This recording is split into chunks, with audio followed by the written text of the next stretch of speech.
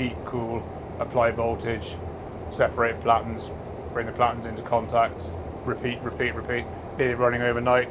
Any faults with any systems get shown up during that test. It's passed, by the way.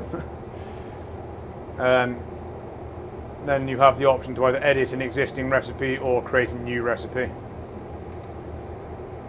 Password, as with everything else, is AML. Now, this recipe was created with an older version of the software, so we're going to get a couple of errors at the beginning. They don't actually matter. So here we have a sequence of steps. So a certain number of these steps, if I cancel this, go to a new recipe.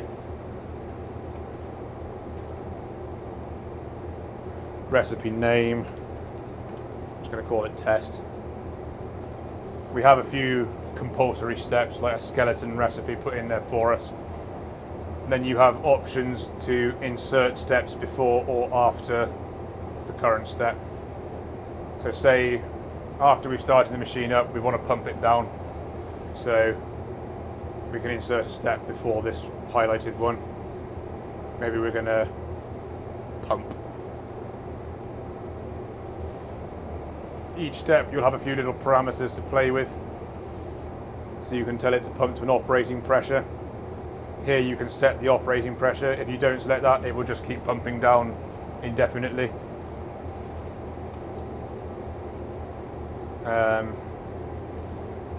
Sometimes you'll have options to do the next step concurrently, so if it's possible to say, if you want to separate the platens and then start heating, if it's possible to do them both at the same time, you can select that checkbox and it will perform both steps concurrently. In this list of steps, it will not allow you to select steps that the software believes to be inappropriate to put at this stage of a recipe. So it's quite user friendly. You can't really put in anything that kind of won't work, basically. So for our skeleton process, we'll pump it down to 5 times 10 to the minus 4 millibar, let's say. Then after we've pumped it, maybe we want to do a plasma step, so we can insert a step after that one. First we need to set the pressure, so we'll set the pressure to 1 millibar. There's a timeout parameter, so if it fails to reach the pressure within that time, it will give you an error, and then it will either give you the option to abort the process or switch to manual mode and try to recover it. So we'll give it, say, 10 minutes to reach pressure. After we've achieved the pressure, we want to do the plasma, so that's called rad step. We've got parameters there. So the time we want to run it for is, say, 10 minutes. Oops, where's it gone?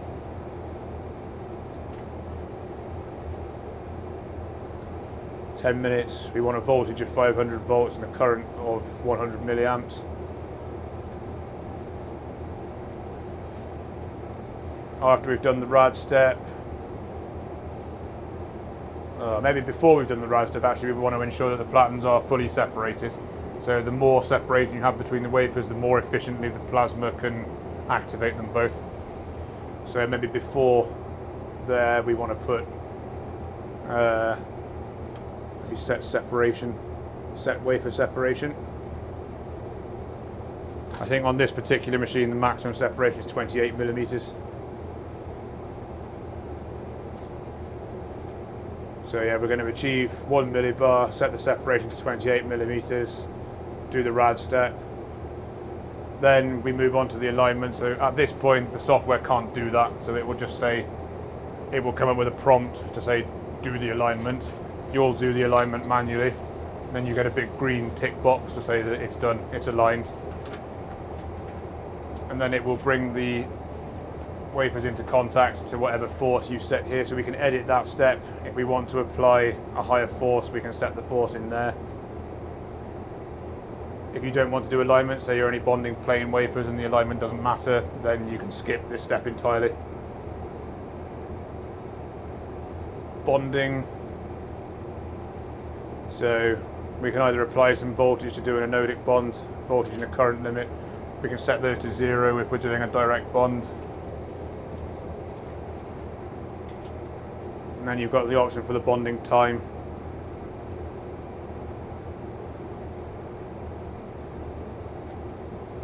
If we deselect that, oh, I don't know why we don't get.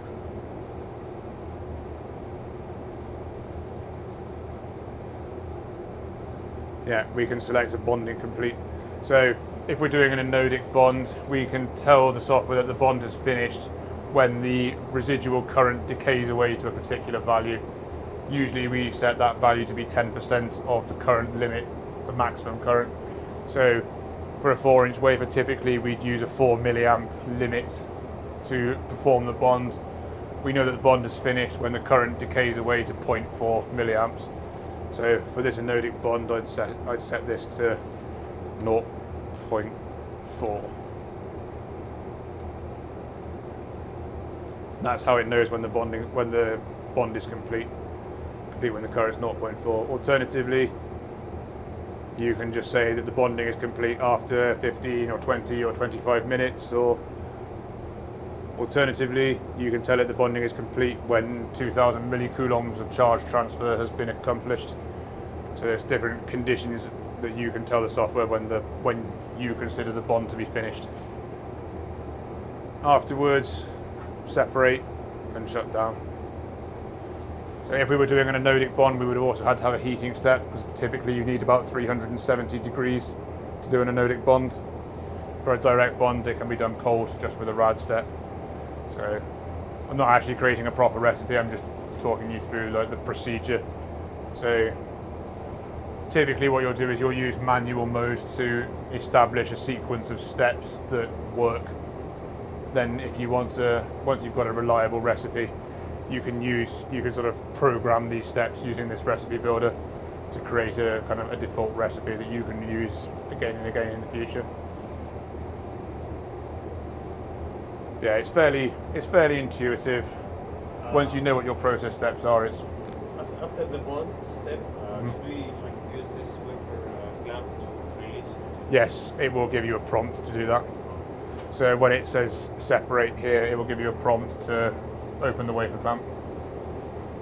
It's fairly intelligent, the software. It will prompt you when it knows that certain things should be done. Like when it knows to do the alignment or to release the wafer or whichever, it will tell you to do that. Lastly, there are some general parameters in there. So heating pressure, that's a pressure at which the chamber has to be below that pressure before it will allow you to start heating. That's again to try and prevent internal oxidation. I think that's personally a little bit too high, but the reason it will have been set high is because if, say, the chamber outgasses when you start heating, the pressure rises. If this value is set too low and the outgassing causes the pressure to rise above that limit, the heating stops and the recipe has an error and then it fails. Then you've got some tolerances there, some timeout parameters. So pump down timeout, if you fail to pump down within 40 minutes, basically it means there's a problem with the pumping system. So it won't just try and pump forever, it will stop and tell you that something's wrong. You've got parameters there for wafer thicknesses. And you can control the venting of the pump, but you won't need to. Yeah, so once you've created your recipe, also, if you put two steps in that kind of collide with each other that aren't really compatible, it will come up with a fault here. It will tell you that this isn't going to work, in theory. If we've thought of every method by which things could not work, it will tell you what the fault is here.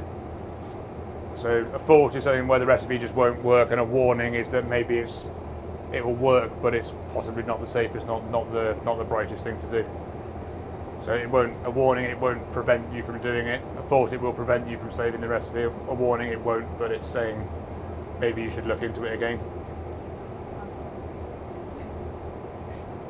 Then you got to save the recipe. So if you've edited an existing recipe, you can just save If you're saving a new, or you want to give it a new name, save as. Same as with any document.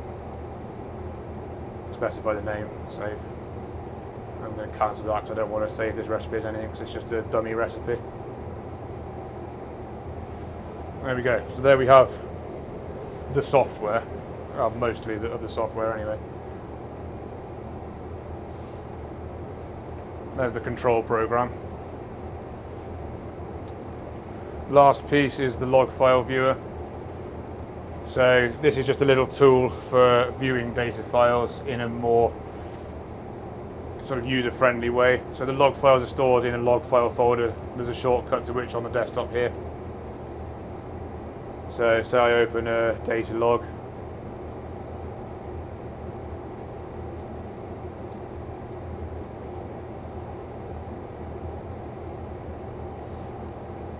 All we've got there is a nasty table of numbers, tab delineated.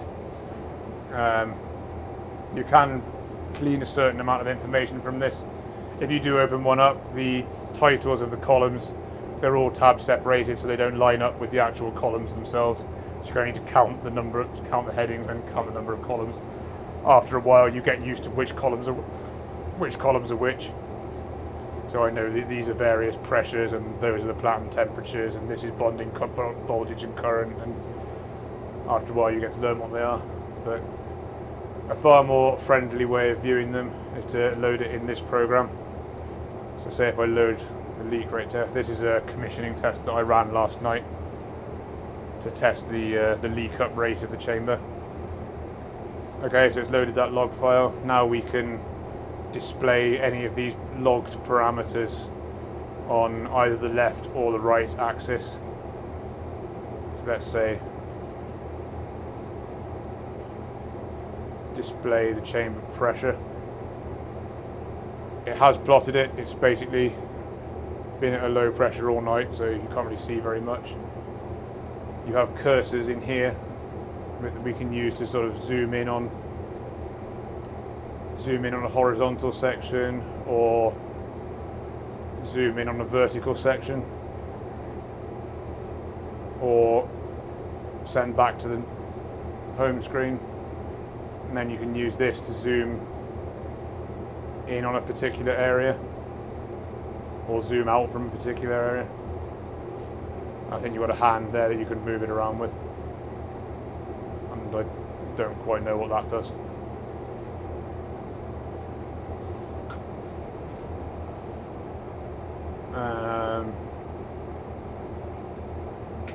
You've got options here to have the left or the right axis as a logarithmic scale instead of an absolute scale, and you can convert the x-axis. So at the moment the x-axis is just a date and time, or you can change it to be an elapsed time. So this is time since the process, number of seconds since the process was started. And also you can view the data log file, so it will just open the file, or you can view the corresponding event log, which is the sequential file from there. So that's just a little tool that's kind of handy for diagnostics and viewing data if you need to. Also on this computer we've got Acronis True Image, which is for backing up the hard drive. You can create an image, so if the computer has some total meltdown, you can restore a new PC using the image that this is taken. So in the factory we've taken an image just before we ship the machine, an as shipped image. So in the worst case scenario that the computer fails totally, we can send you a new computer which is configured in exactly the same way as this one was when it left the factory. So any of your data that you saved obviously won't be on that, but you'll be able to start using the machine again. So if you want, you can use Acronis True Image to create new backups so that you can back up all of your data and store it on a hard drive off-site. So if you've got something important. TeamViewer 3, that's for if you have some problems and you've got this, if you connect this machine to the internet, if you have problems, we will be able to use TeamViewer to remotely log in and we can have a look and try and help diagnose what the problem might be. EPOS Studio you don't need to use, that's what we use for configuring the motors. Might be useful for me or Kyle to do some diagnostic tests in the future if we come to fix something, but you won't need to use it. NI Max, this is what we use to interface with the PLC controller from National Instruments. Again, you won't need to use it. Webcam. There's a little webcam mounted on the side of the chamber just under here. He looks in through a viewport. You can see a purple glow in here when you've got a plasma running. So that will, you can look to see that the plasma is struck and that it's working. And we will use it later on for platen leveling, which I'll talk you through at the time when we do that. We have an accurate means of leveling using strain gauges that are attached to little LEDs. The LEDs go onto a plug which fit into that viewport, and then the camera can see which LEDs are lit up. The LEDs correspond to these leveling positions, so we can adjust it such that all of the LEDs come on at the same time, and then we know that the platens are parallel to each other. But I'll show you that later. There's a documentation folder there, so there's some OEM documentation. We've got our schematics. These are our mechanical assembly drawings, and then there's some OEM documentation from Pfeiffer there as well. All the log files are stored in that folder. That is just a screenshot that I took during setup, you need to worry about that. Then you've got the user manual here. So this is quite a beast of a document, some 350 pages long, but you can refer to it in the event that you're unsure of anything. There's some fairly good detailed instructions for most procedures in there. There is also a paper copy of it that I will give to somebody later on.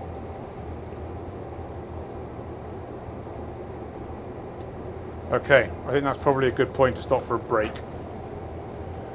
Yeah, we'll go on to set up an operation next, and then bonding afterwards. We'll do that after lunch then. Any questions on anything to do with software before we start?